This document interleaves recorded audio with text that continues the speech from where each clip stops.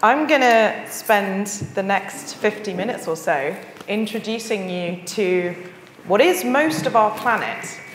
And in particular, I'm going to talk to you about how our knowledge of this environment has very much been shaped by the technology that's been available to us to study this area. So just to give you a bit of an overview of what I'm going to talk about, I'm going to talk about initially the history of deep sea biology and the Challenger expedition, which really kick-started the whole science of deep sea biology and also oceanography. And then I'm going to move on to talk to you about how camera technology has really been a game changer in terms of our understanding of this whole biome. Then I'm going to talk to you a little bit about habitat mapping and seafloor mapping, and how the map that you see of the seabed, that you see when you go on Google Earth, it's not really a map at all. It's more of a model of what we think the seabed looks like. And then finally, I'm going to talk about how new technology is set to really revolutionize our ability to study the deep sea environment. And we're going to see some incredible things over the next 10 years or so. But to begin at the beginning, and I hope this is not news to anyone, that about 75% of our planet is covered in ocean. We are, in fact, planet ocean rather than planet Earth. And if you spin the world round and take a view of the world from this angle, which shows the Pacific, I think it's really easy to see that we are, in fact, planet ocean. And actually, the average depth of the ocean is a little bit over 3,000 meters. And so, in fact, we are planet deep sea. It is most of our planet. But what is the deep sea? So when you say deep sea to the lay public, most people just think it's sort of deep water. And you're not wrong, it is. But in biological terms, the deep sea has a very specific meaning. And it refers to the area that is beyond the continental shelf. So if you look at the map we have here, you can see UK, Ireland, Europe, and you can just see Norway and Sweden at the top there. There is this very flat blue, light blue area that surrounds the UK. And that's what we call the continental shelf. And that's where most of our fishing activities go on, oil and gas, human uses of the marine environment really dominate on the shelf. But if you look, the shelf very clearly ends west of the UK and Ireland. And then it slopes a little bit more steeply down onto the abyssal plain, which is the very dark blue areas you can see there.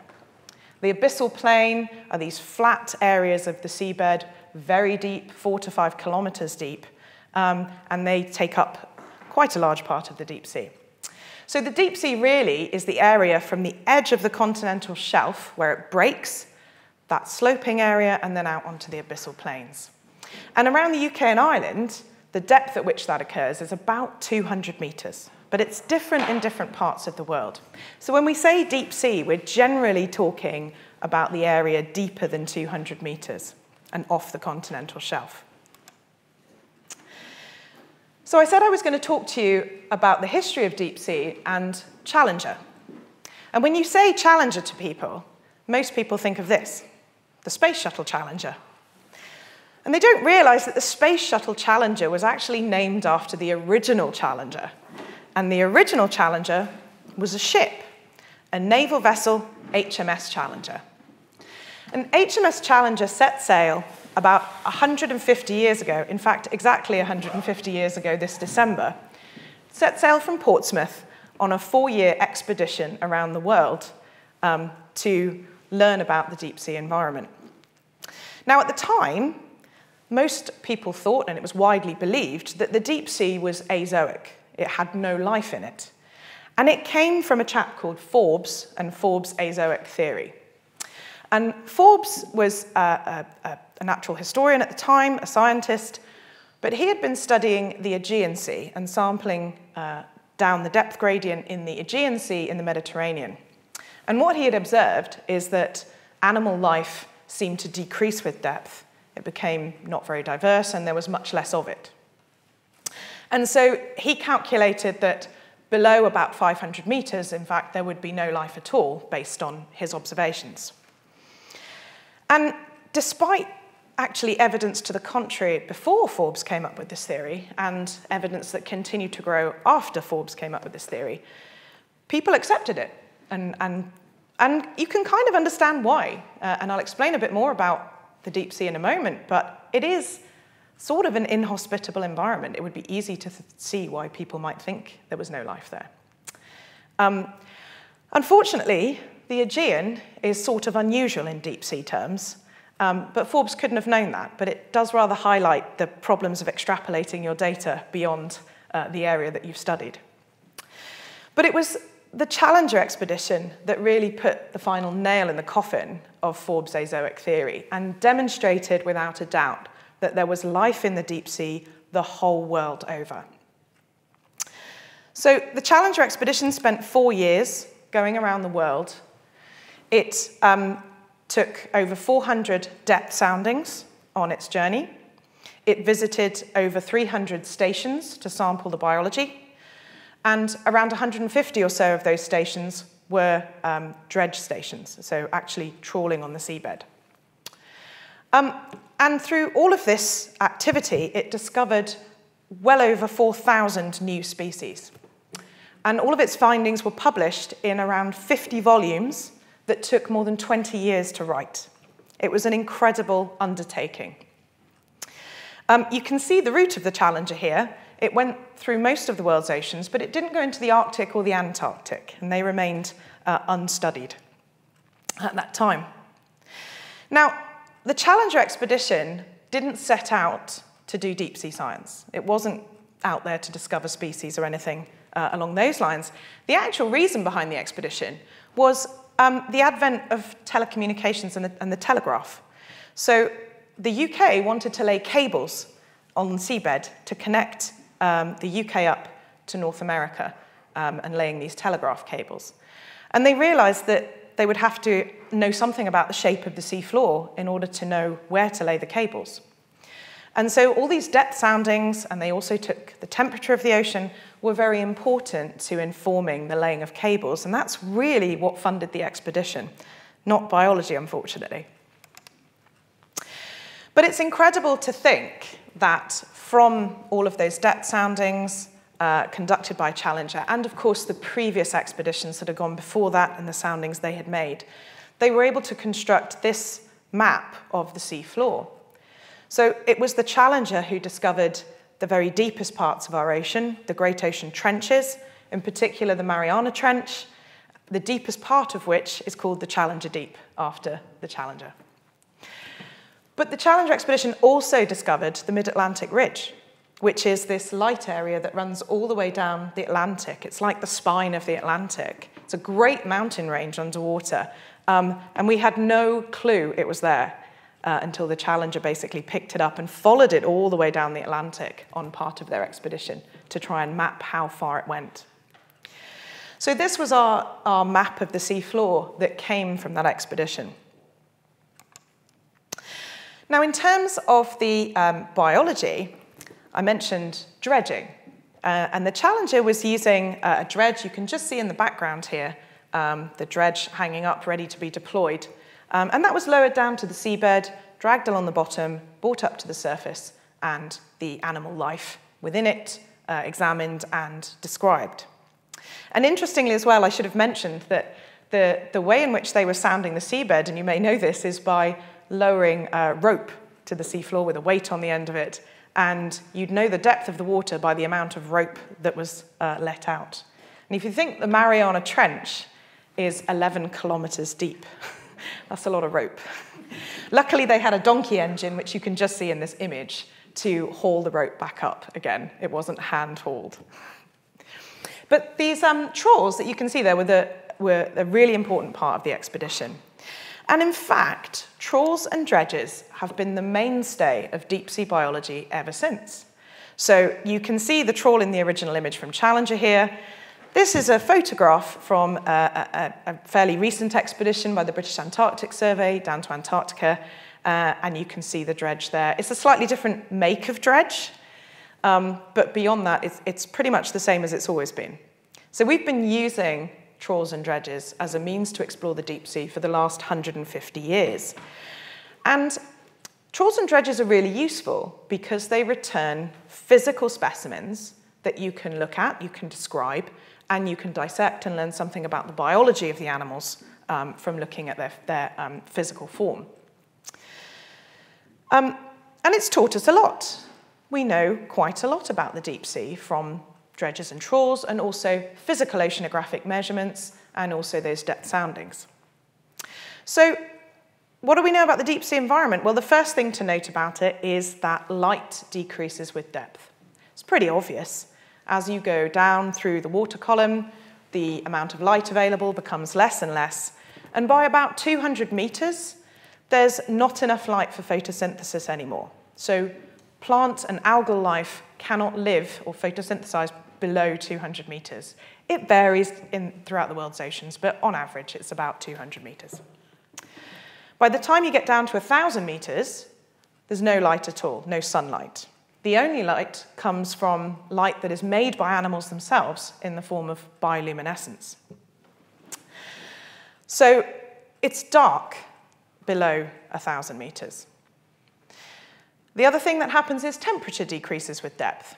So at the surface, around the UK this time of year, it's going to be about 15 degrees or so.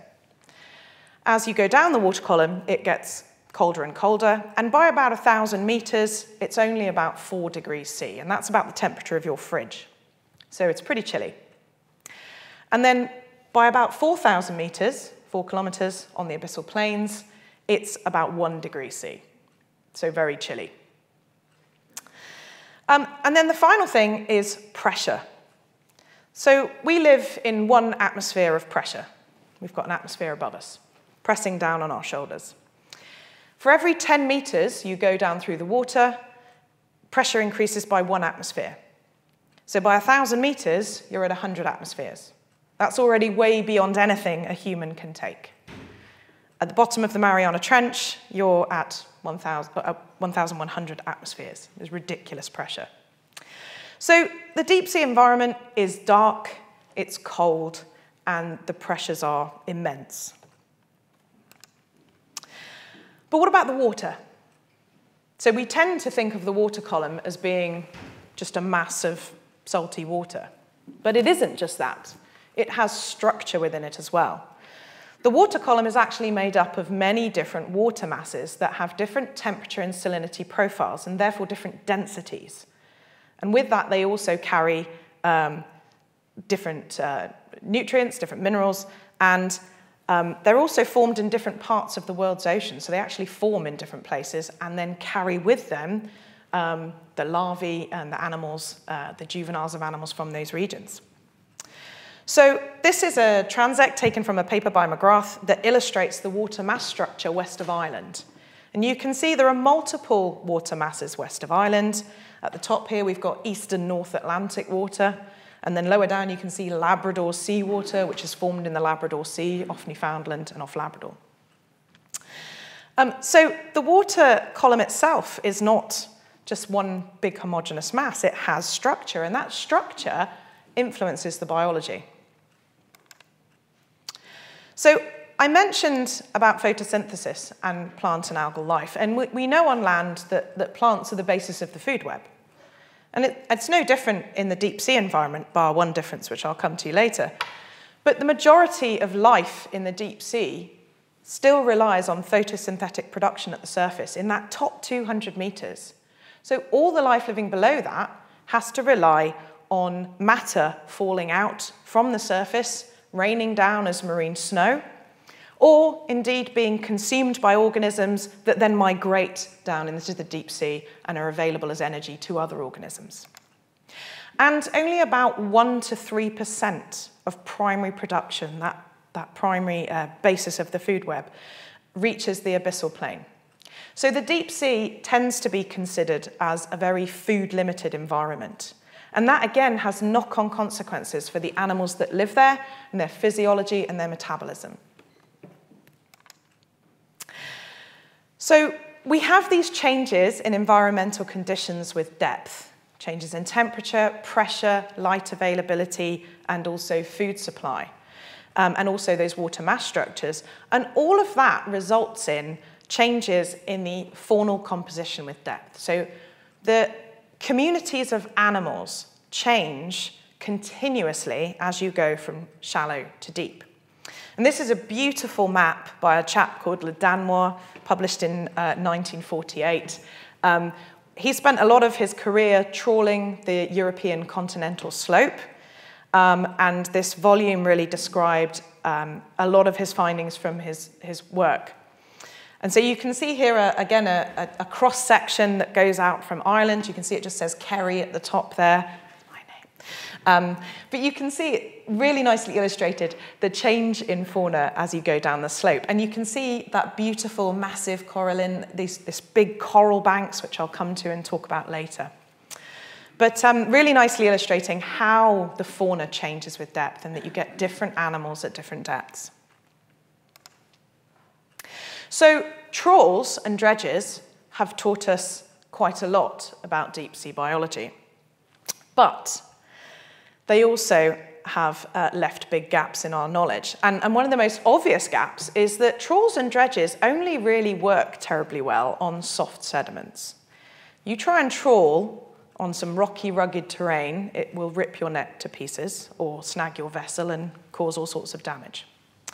So much of our understanding of the deep sea has been based on soft sediment and not the rockier, rugged terrain habitats. The other problem with trawls is that they tend to integrate information over a large distance. And so they give you an impression, but not the detail. And I think that's best illustrated by an analogy that was quoted by a chap called Peterson, who was a famous benthic biologist operating around the early 1900s. So 1913, I think it was, he published a paper on this. And he said that trawling from a ship was the equivalent of towing a bucket. I've changed the language slightly, but it was essentially the equivalent of towing a bucket from a hot air balloon and basing your understanding of your capital city, let's say London as we're here, on what you retain in the bucket. So if you imagine flying a balloon over London, you drop a sort of skip down to the floor, you drag it along for a bit, you bring it back up, and you're basing your understanding of London on what's in your skip, right? An impossibly large skip. So you might have some red buses, you might have some black cabs, maybe some tourists, maybe some people in suits. But what you've lost is the context of all of that, okay? And you think about it, that collection of things does broadly reflect London, but only very generally. And you've lost the context. You've lost the fact that the buses were on the road. The tourists were on the pavement. They were maybe hanging around the London Eye. The people in suits were over in the sort of financial areas. So you lose that contextual information, and that's really important. So in the late 1960s and 70s, and increasingly since that time, the development of camera technology, and really the availability of camera technology, and also manned submersibles, enabled people to finally see this environment. So not just what comes up in a net, but actually go into the environment and see what it looks like, see what's down there and how it operates. And that was an absolute game changer. And I want to illustrate that by showing you a clip from an expedition that took place in 1973, which used the Pisces Submersible 3, that's this submersible here, and it was deployed at Rockall Bank. Rockall Bank is a part of the UK's marine area, it's west of Scotland, and a chap called John Wilson, a Scottish scientist, deep sea scientist, was in the submersible, and this footage was rescued from a skip, which is very sad, but someone was clearing out John's office after he'd retired and throwing things in the skip. And luckily, another scientist spotted the film and rescued it. And the Heritage Film, BBC Heritage Film Group were able to actually restore parts of it. So I want to show you this. And what I want you to do is pay particular attention to what John Wilson's saying. So try to listen to what he's saying. It is a bit noisy, but just try and hear what the chap's saying.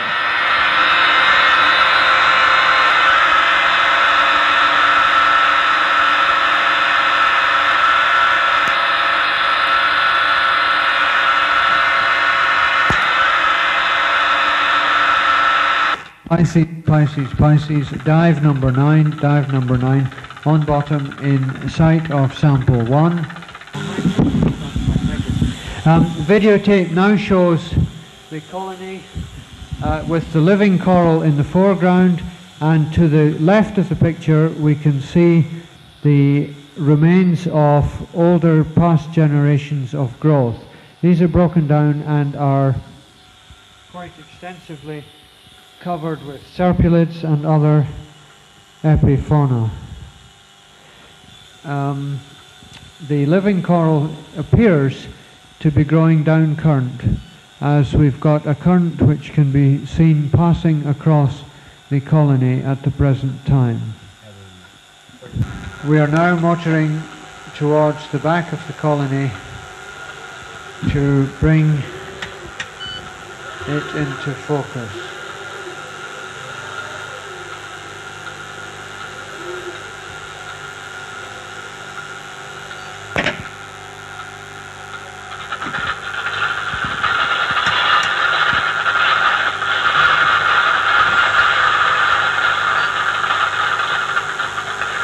Oh, that's beautiful video.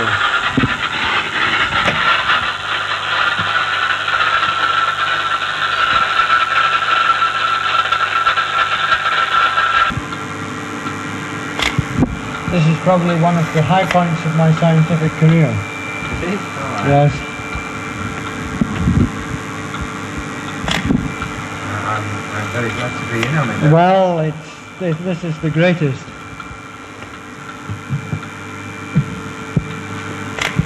If these come out, I'll be cock-a-hoop. So, I love that bit of footage because you can hear the excitement in John Wilson's voice saying, you know, this is the highlight of my career. Just being able to see this environment had such an impact on him. But what was he looking at? Well, he was looking at this. We actually went back to the same site in 2012. To look at the exact same coral thickets. So these are thickets of cold water coral. And if you could remember what John was saying, he basically was saying the live coral, which are the white bits you can see on this diagram, appear to be growing down current. And you can see here, the white bits, the live bits of coral, are really only growing on one side of the coral thicket. He talked about the old growth of the colony. He also talked about some of the worms you could see, which you can also see in this image, fan worms sticking out from the coral habitat. And if you continue to listen to that video, he goes on to talk about how the corals are feeding. So he's watching and saying, oh, you can see that they're feeding on the little crustaceans in the water column. He could see the polyps clutching these things out of the water column and feeding on them.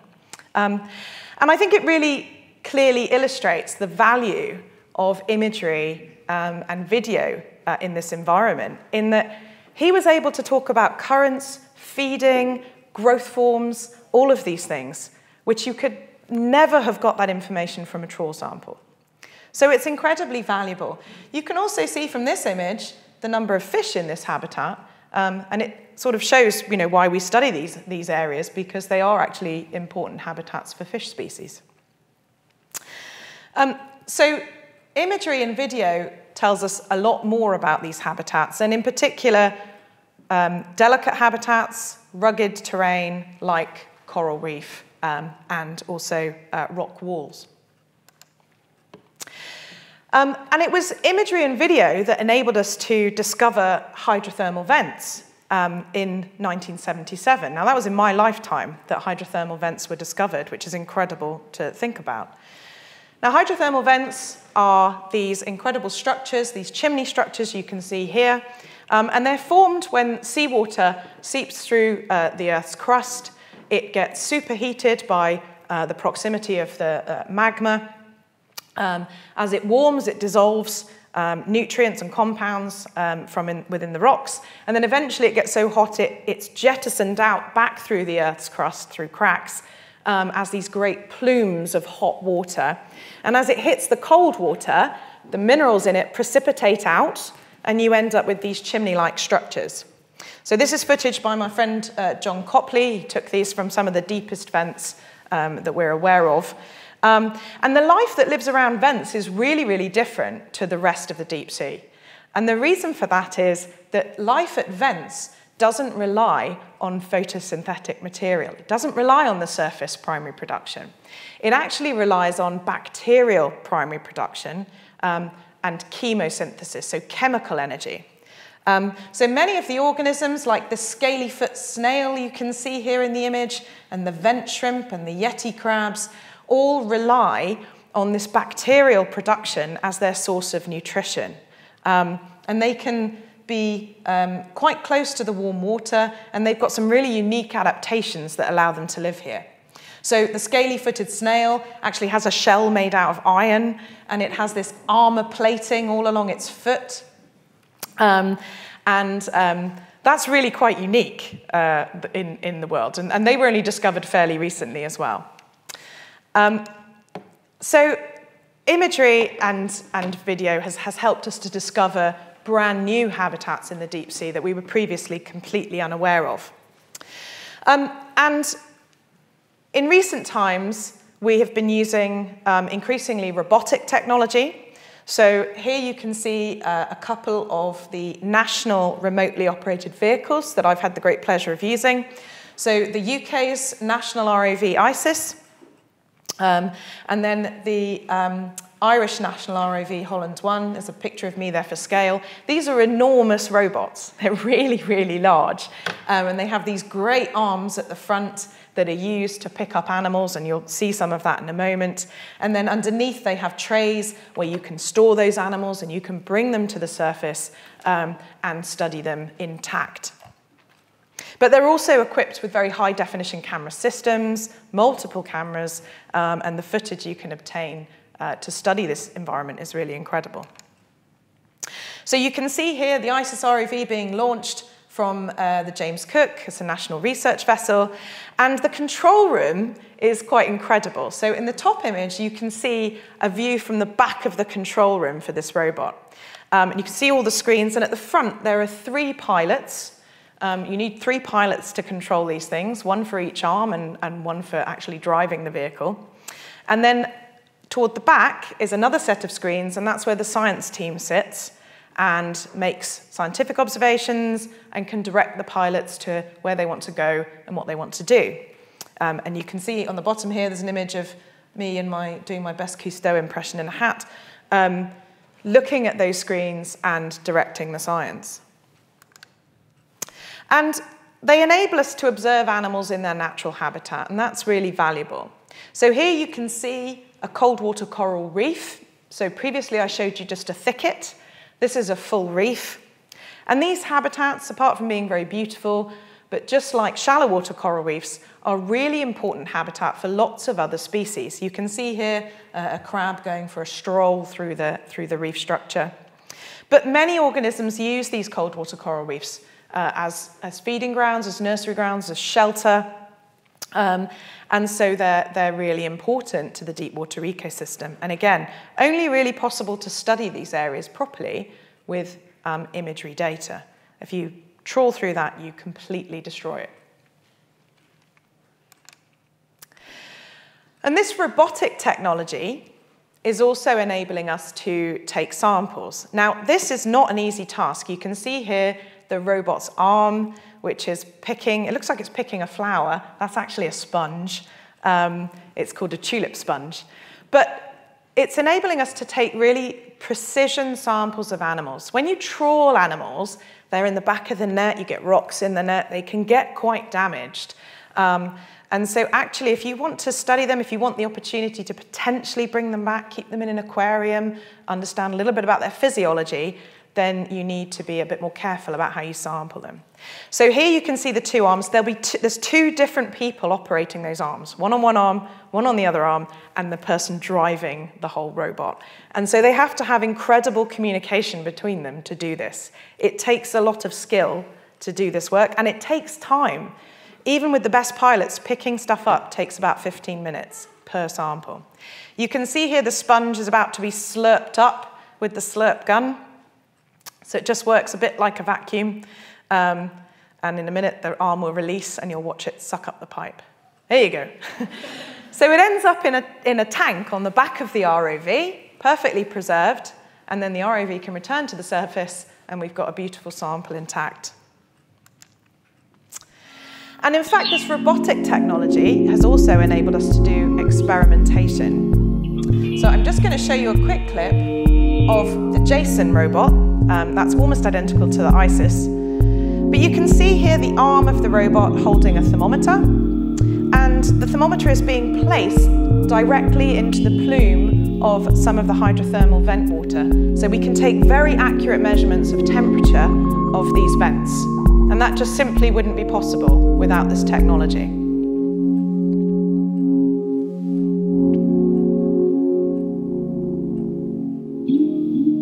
So the ability to manipulate things has, again, opened up our ability to study this environment. So our knowledge of the deep sea has grown with technological development. And that is the way it is for deep sea. The two things go hand in hand. But I want to change tack for a moment and show you a picture of the moon. Why am I showing you a picture of the moon? I'm sure you've all heard we know more about the surface of the moon than we do about the deep sea. Okay. It's not true, of course. We know way more about the deep sea, and there's more to know about the deep sea, right? There's a lot more going on. So it's not true, but it is true in one very, very specific way, which I'd like to talk about next. And that is in our understanding of the topography, of the shape of the terrain.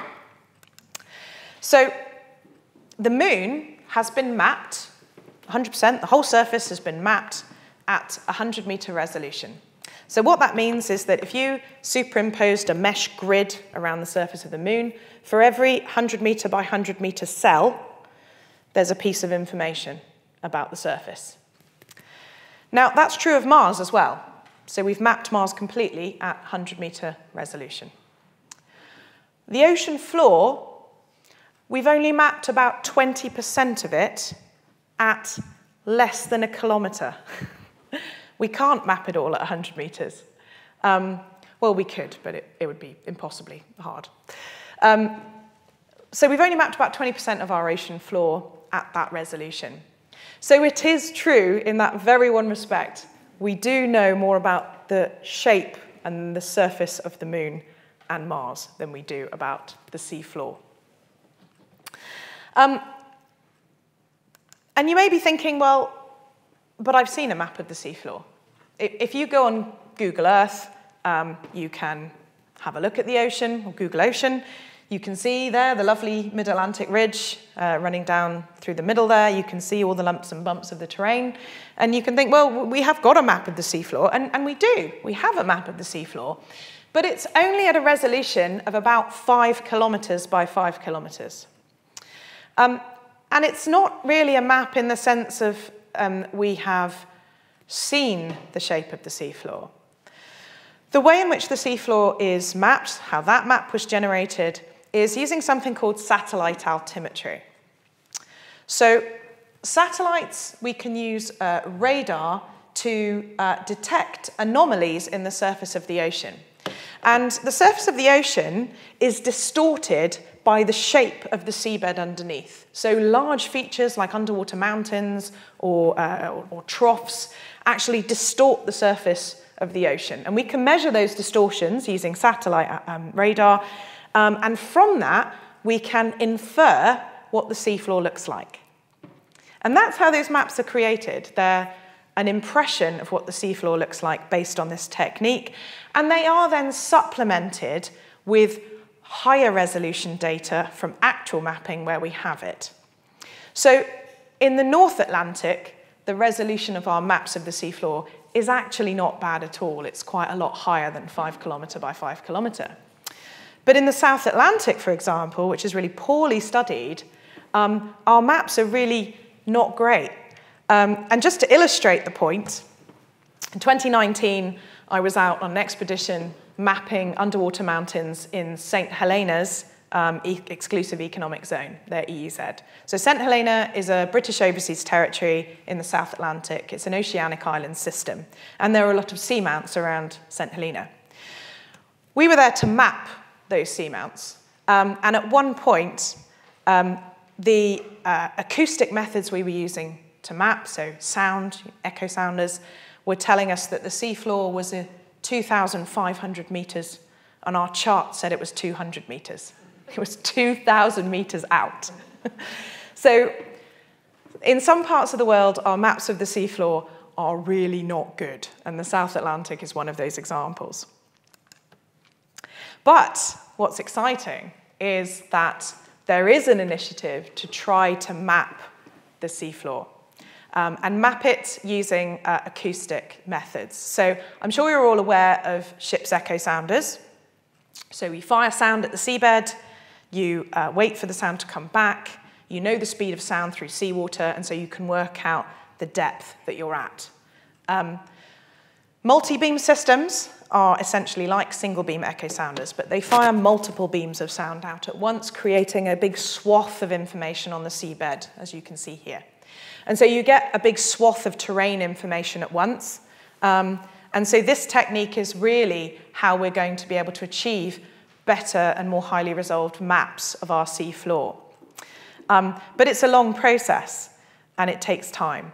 And this project, Seabed 2030, which is a UN-endorsed program under the Decade of Ocean Science for Sustainable Development, which we are now in, runs from 2021 to 2030. This project is aiming to map the whole of the seafloor of our ocean by 2030. So it's a huge global effort to try and actually finally get a decent map of the seabed. And that's going to tell us something about the terrain. But what about the biology? Well, much less than 0.001% of the total deep sea has been sampled. So that's physically someone has gone there and seen it, or taken a sample, or done a trawl, or physically got some sort of specimen. So there's a lot left to learn in terms of the biology. And there is another initiative under the UN Ocean Decade called Challenger 150, a new challenger which is hoping to learn more about the biology of the ocean over the next 30 years. And in particular employing new technologies to help do that. So I want to just mention new technologies and the future of deep sea science. So we are increasingly looking to autonomous robots now. I'm going to go back and just play that again. So autonomous robots are robots that are not tethered to a ship. They're not controlled by a pilot. They are programmed to just go off, roam around the ocean, taking samples, measurements of physical properties of the ocean, but they can also take imagery of the seabed and then return with terabytes and terabytes of image data of the seafloor. So they can bring us back that imagery, and they can achieve huge coverage. They can stay down much longer than ROVs can stay down. And they have the potential to absolutely revolutionize our study of this environment. And they return images of the seabed like this one. This is an image that comes from the AutoSub 6000 AUV, again, UK national AUV. And then that imagery data has to be analyzed by someone. Now, analyzing imagery data is difficult. You have to spot the animals, you have to be able to identify them. So it's skilled work, it's extremely labor intensive, and basically it really does do your head in after a while. So, I mean, most people can only stick at analysing imagery for a few hours a day. It really is incredibly laborious. Lovely to look at the animals, but it takes a lot of time. And observers tend to become tired. And when they're tired, they start to make mistakes. And those mistakes are inconsistent. So they're errors, and they're inconsistent errors, even with the same person doing it. So there have been some really great experiments where people have analysed images and then 2 months later analysed the exact same images. And the agreement between themselves is not great. And actually, another problem then with this is that different observers have different biases. So some people particularly like certain taxa, and other people are particularly good at other taxa, and they'll tend to favourably spot those taxa. And so different observers, you will get a bias in the data from as well. And so again, that introduces a level of error when trying to put your data together, which makes things difficult. And so we're starting to look now at using artificial intelligence, deep learning, and computer vision as a means to identify species and interpret some of this image data. So I'm sure you're all familiar with computer vision. It's the sort of thing that's used in self-driving cars for vehicles to interpret the world around them. It's used in things like analysing sports footage to look at performance of athletes or particular plays. So, you know, we're already in a situation where these tools exist. They just haven't really been applied to the task of interpreting deep-sea imagery, funnily enough. And so we've been looking at the possibility of using this technology in the deep sea to identify animals, and with some success. So this is some footage from earlier this year. We went out west of Ireland again with the ROV, and this is live ROV footage that is coming up from the seabed, and a computer is spotting these little muddy balls on the seabed called xenophyrophores. You can kind of just see them there. But as they come onto the screen, the computer is spotting them, putting a box around them, and saying it thinks it's a xenophyrophore, and giving you a sort of probability of it being a xenophyrophore, so you can see how confident it is in its assessment. And we've done earlier tests with this as well, looking at multiple species, different taxa, and seeing how well artificial intelligence does in identifying species. And the initial results are that for some species, strangely xenophyrophores, it does really well. It's very good at spotting them. For other species, it's really not very good at all. So for some kinds of anemones, it just can't spot them at all. So there's still a huge amount of investigation and work to be done to see if this really has any legs for the future. But I'm pretty certain it does. And I think over the next 10 years, we're going to see some significant advancements. And we may, I'm pretty sure we're going to get to the point, and maybe by 2030, of having autonomous vehicles that can go out into the marine environment. They can be mapping, they can be doing multi-beam, they can be taking physical measurements, measuring the temperature, the depth, the salinity. They can be photographing the sea floor, and they can be interpreting the animals they see and turning that image data straight away into semantic observation data, so that when they return to the surface, us biologists have got all of our data. We don't have to spend 2 years interpreting a single dive of the AUV. And so I think this is where we're headed. And in terms of increasing the amount of data that we can obtain from the deep sea and the amount of I guess, seafloor we can cover, it's going to be revolutionary. It's also going to open up a world of possibilities. And it may be that we will end up with something a bit like the Mars rover. I find it incredible that we can send a robot to another planet and it's capable of roaming around, taking samples, beaming images back to Earth, analysing rock samples and sending that information back. And yet, we're not yet in a position to be able to do that on our own planet, in our own deep sea. But I think we're not far away, and oddly enough, I think it's actually space exploration that's going to solve the problem for us, in that there's this moon around Saturn, which many of you may have heard of, called Enceladus. And Enceladus is an ice-covered moon, and underneath the ice is an ocean, an alien ocean. And at the moment, space scientists believe that there are hydrothermal vents in those oceans. There's evidence of venting that they've observed, great geysers that are jutting out from beneath the ice surface. And so there may well be hydrothermal vents on Enceladus. And so there is now a mission, a very long-term mission, to take autonomous robots to Enceladus and explore the ocean under the ice.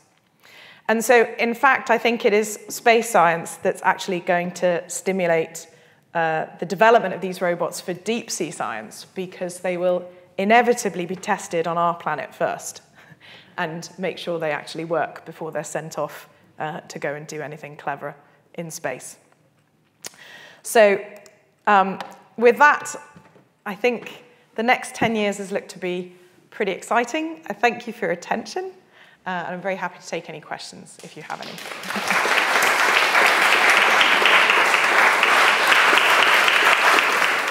So the first question is the artificial light used to film the deep sea very strong / bright? And do we know if it is at all disruptive? Do life forms swim away or towards the light, for instance? Yeah. So yes, it is. I mean, it's obviously brighter than anything that's down there. Many of the animals can exist. So in the top 1,000 meters, a lot of the mobile animals do migrate. So they experience sunlight and then they come back down again. So for them, I think it's less of a bother. For animals deeper than that, it invariably is doing something. Now, there are some fish which actively avoid the lit up areas. And then there are others that actively swim towards it as well, and it tends to be the chimeras, so these are a type of relative of a shark. And a lot of the crustacean life is attracted to the lights around the robot. And so that then brings in the predators who want to come and eat the crustaceans that are swimming around the ROV. But there are definitely species that actively avoid the light. And I think there is a need for research into the effect of light pollution on some of these organisms. So it's something we definitely need to look into more than we have. What happens when you bring up a living organism from high-pressure deep environment to the lower-pressure surface? So it depends on the organism, and it depends on the depth from which they're brought up. So from about anything above about 1,000 meters seems to be okay. The animals will still be alive. They won't necessarily be in incredibly good condition physically because it is a depressurization. But the invertebrates are usually fine. From deeper than that, pretty much things tend to come up dead or moribund because the depressurization is so great. And so you do get animals that are swollen, very much expanded, because they've come from a very high pressure environment up into a much lower pressure environment, tends to swell them up. So yeah, it's not, they don't tend to survive when they're brought up from the abyss, for example. It's just not possible. And that means it's not really possible to keep them in labs or anything. And again, it makes it very hard to study these animals in anything but in situ, because you can't bring them up and keep them in labs and observe how they behave. You have to do everything in situ, which limits what we can do. And one more from the online audience. How long would it take to get to the bottom of the Mariana Trench with a robot submersible? That's a good question. I should have worked that out. It does take quite a long time. So it takes, I'm going to say something like 9 hours or so. Well, maybe 6 to 9 hours or so, I would say. The bottom of the Mariana Trench, probably more like 9. It takes about 6 or so to get down to the abyssal plain, and there's still quite a way to go after that. So yeah, it takes a long time. Just one more, because we do have a nice period of time for questions. How hot are those hydrothermal vents, and how common are they? So hydrothermal vents do range in temperature. There are some that are around sort of 250 degrees C, and the hotter ones are more like 350 degrees C. So really very hot. It's interesting about how common they are. So we know about not that many. So, you know, on the basis of it, it would seem like they're not that common. But the fact is, the animals that live on hydrothermal vents are ephemeral. So they don't last forever. They go extinct. And the animals that live there have to be able to move between vent sites. They're not endemic to a single vent site. They move between them. And animal larvae can only disperse so far. So vents must be more common than we know about. But there's so much of the seafloor we haven't looked at. And it really is like looking for a needle in a haystack. You're trying to detect the plume. I mean, that's how we spot vents. We send equipment down to try and detect temperature anomalies. And that's how we spot them. So it really is quite difficult to find them. We know the sorts of areas we're likely to find them. So on the mid-Atlantic ridge, so where you've got rifting, where you've got any kind of cracks in the Earth's crust and tectonic activity, those are the places you get vents. So we know where to look for them, but they're still quite hard to find. I was wondering that, considering how little we know about the deep sea, what do you think about deep seabed mining? Is it a good idea? I don't think it's a good idea to develop an industry in an area until you understand the impacts of that industry. We are trying to we're trying to move to a more sustainable way of operating. The human race has a terrible history of doing things first and worrying about the consequences later. And we have to move away from that. So that's not to say that there might not be a possibility for conducting deep sea mining, but I do think it's important that we understand those impacts and have the data to make sensible decisions before we go and enter into any kind of new industry. And I think what's most disturbing at the moment is that one of the areas that's being licensed for exploration for deep sea mining is a place called the Clarion-Clipperton Fracture Zone in the Central Pacific. And recent expeditions to those areas, admittedly related to the development of deep sea mining, is the reason those expeditions were out there. But they're discovering that sort of 90% of the species are new to science. I mean, that's just 90% of the species are new to science. That's not even what do they do, how long do they live, what's their role in the environment, what's the impact on them going to be if you start mining, you know, let alone those questions. This is just, oh, wow, we didn't even know they existed. So I do think there's a case to be made for, you know, just pausing and spending some time studying, gathering the data to make good decisions. One of the big worries I find, because I've been doing a book on nature, is what protection measures are you putting in place to stop any more environmental damage? Because I noticed on that first bit of footage with in 1974, this guy going into the coral, and behind you can hear the coral breaking. Yeah. And it's really upsetting. Yeah. And I was wondering, as a scientist, what policies, what measures are you taking to really safeguard the future? Yeah.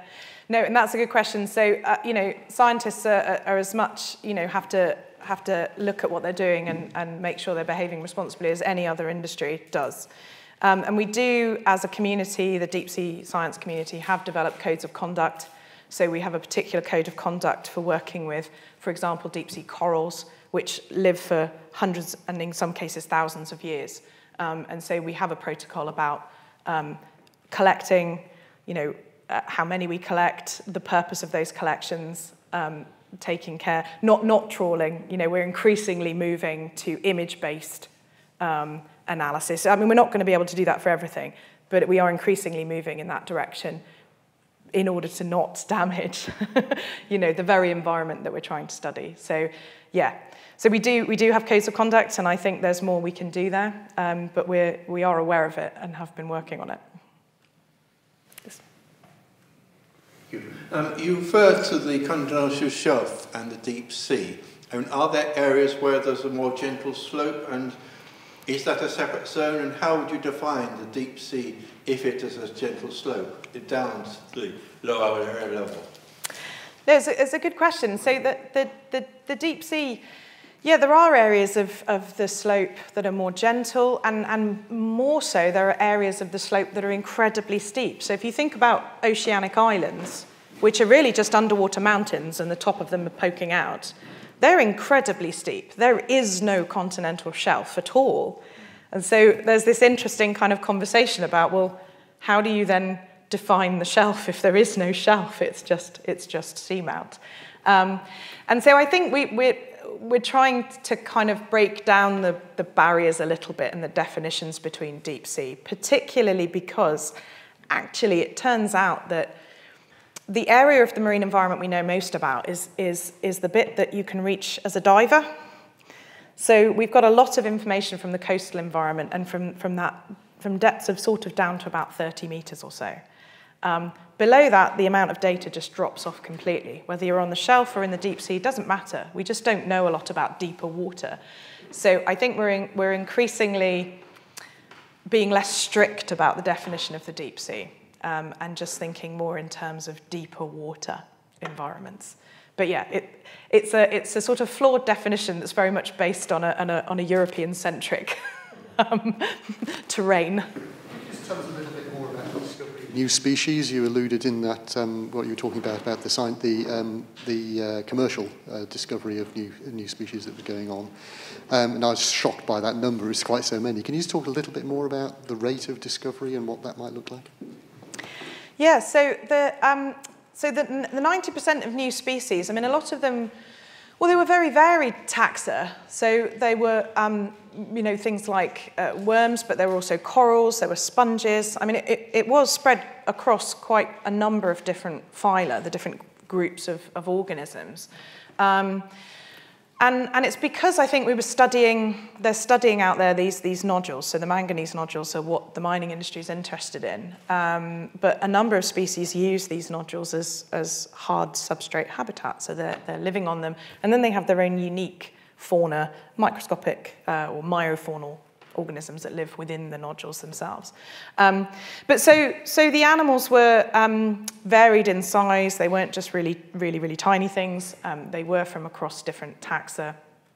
And yeah, I mean, it was astonishing to me that that there were so many new species. But it comes from, again, this problem of limited exploration in some of these areas. The Clarion-Clipperton fracture zone had an extremely limited number of samples from there before it was licensed for exploration. And since it's been licensed for exploration, the amount of data from this area has exponentially increased because so many nations have been sending ships out there to see what's there.